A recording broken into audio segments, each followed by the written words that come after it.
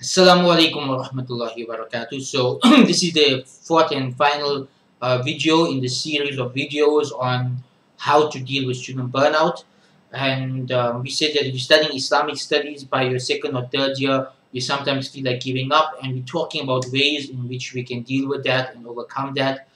In the first video, we spoke about having goals and vision. In the second video, we spoke about ikhlasun niyyah, having a sincere intention for the sake of Allah subhanahu wa ta'ala. In the third video, we spoke about the importance of having a mentor, right? So the next point regarding student burnout and how to avoid it is to surround yourself with good company. Surround yourself with positive people, with people who are inspirational, with people who will motivate you to keep studying, people who motivate you never to give up. Make sure that your friend circle are people who want you to complete your Islamic studies. Make sure that your friend circle are people who want what's best for you in this world and the akhirah. Really, if you are hanging out with people who want you to give up, who don't want you to be religious, who don't like the idea of you becoming a scholar, then most likely they are going to influence you negatively. And so when you feel like giving up, they're going to tell you, yeah, give up. They'll be happy that you give up because it means you're not going to be lecturing them anymore. You're not going to be teaching them about Islam anymore, right? And so you shouldn't be hanging out with people like that. You should be hanging out with people who push you to be your best, who won't let you give up even when you want to give up.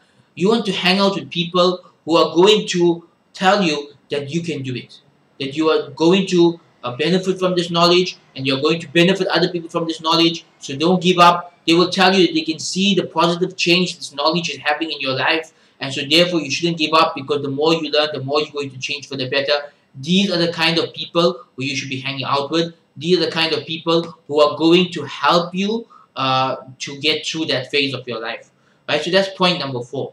Another point that I want to mention regarding the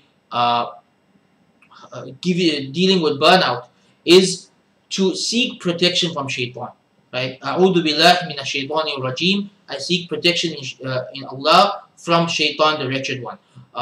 Because really it is shaitan who wants you to give up.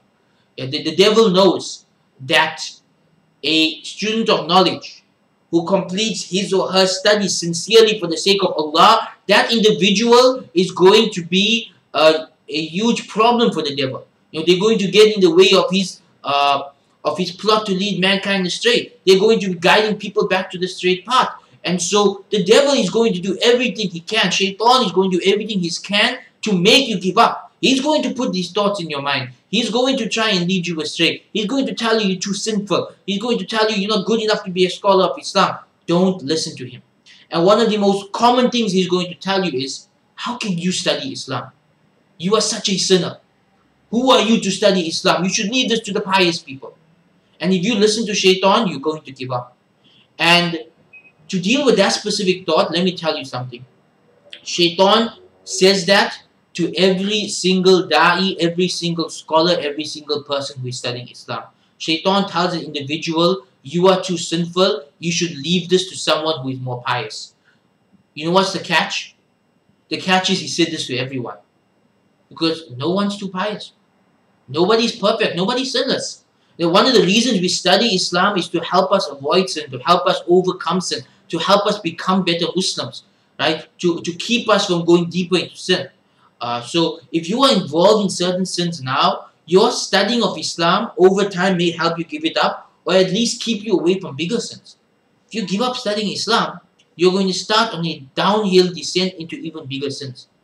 And that's where shaitan wants you to go.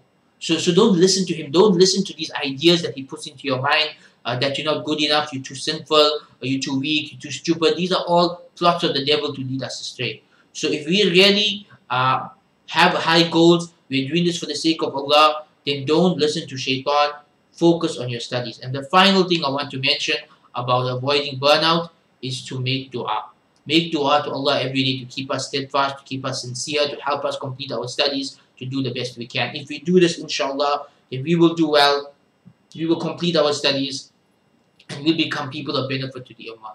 So with this, I end this short series of videos on how to deal with burnout for Islamic students.